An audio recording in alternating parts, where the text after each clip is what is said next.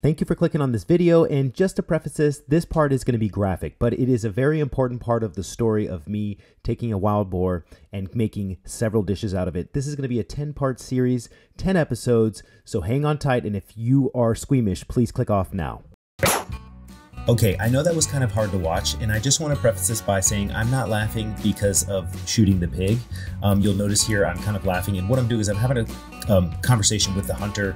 We literally just had to drag this thing up a 60-yard steep hill. So just to give you a little context, there was 2 wild boars. One was the demo, and it was a girl, and basically the hunter was giving me a demo on how they skin it in the wild.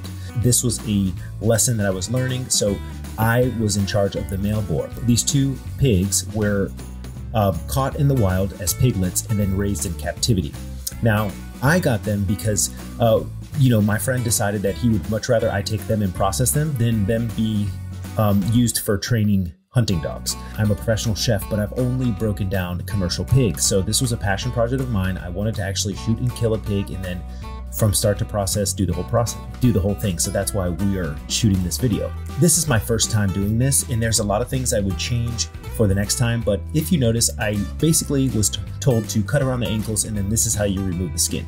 As you can see, what I'm doing is I'm just gently removing the skin and peeling down. And then what he is doing is he is just cutting around the private parts to make sure that no poop gets on the skin and none of the entrails leak out anywhere, right? And as you can see, we have hung it up by its feet, and basically we're just going to town. And this is basically how he taught me, and so that's what I'm doing. So the way they do it commercially is crazy, and for me, I learned so much by doing this by myself. There's a couple things you have to do. You have to get around on the boars, which are the male, and the sow is the female. On the boar, there is a thick, skin on the back, right? It's, that's where you get the razorback from, but I'm telling you, it's like an armor plate, and it was so hard to cut through. One more note to self, you notice the head is off. I made the decision to take the head off so I could drain some of the blood. Next time I'll cut the jugular. The thing is I didn't know where and when to cut the jugular because I've never done it before, so it was more comfortable for me just to cut the head off. With the female pig, which we'll see in the next couple scenes, we did not cut the head off or drain the blood, and it made an impact on what the meat looked and tasted like. Basically, what he is telling me and what he's holding is the urine sac. And what you want to do is you want to be really careful around this area. Obviously, you don't want to get piss all over your meat. And you also have to be careful with all of the guts. And note to self, if you see all the blood around the shoulders and the rib cage, that's because we didn't drain the blood first. So I would highly recommend that you cut the jugular and let the pig drain all the blood, all of it. I'm not gonna lie, this is me being the curious chef, and I'm like, hey, I want to keep this liver. This liver looks so healthy. And I'll be honest, because these wild pigs were in captivity, it all looked healthy. But anyway, here we go. So the guts are out, everything's cleaned and tightened up. This is the first time I'm ever taking down a wild boar, and I am moving fast and furious. The shoulders are really easy to move, and as you notice, basically once you get behind the shoulder blade, you can just take the shoulders right off. And here I go, I'm taking off the back loin. And I think this is one of the prized possessions on the actual pig. So, you have to be careful and not destroy it. And what's great is I already know how to do this. So it was actually kind of really easy for me. The only awkward part was obviously it's suspended in midair, so I don't have that much leverage as I would like. What I would do is I would cut the ribs and then put the rest on a table or a butcher block to go ahead and fillet off the loins. They don't teach this stuff anymore. They don't teach this in culinary school. They don't teach whole animal butchery, and I think it's really important to know the parts of the animal. And so right here, this is where, if I were to leave the ribs on, this would be the pork chop. If what I'm taking off right now, this is the boneless pork chop.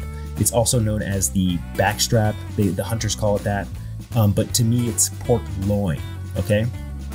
And there's 2 on every animal. And so I'm gonna quick work on the next one. It's super easy. I did one, so I'm already on to the next one. This is really unique. So inside, right here, are the 2 tenderloins, okay? And I know that sounds weird, and they're kind of small. They're about 8 to 10 inches, but they're super tender. Anyway, the pork tenderloins are on the inside, right above the rib cage, and as you can see, I already, boom, knew where it was, knew how to take it out because I've done that before. And now I'm gonna go ahead and take the ribs off. I wanted to save these ribs only because I saw a bunch of meat on them. These boars were fed hog feed, which is, a growth feed. Okay, boom, I'm taking off the ribs and some of the belly. I think the belly meat on here was really good. I actually got a lot. So all that's left on here is the backbone and the 2 legs, okay? I was super excited because, I've never done this before and it was really cool to document it. And I highly recommend, if you know any hunters or if you have anybody that hunts whole animal, go through this process. It's worth it. And so what I'm gonna do is I'm gonna take all of these parts back to my house. Okay, I have a Yeti cooler. I packed them in ice.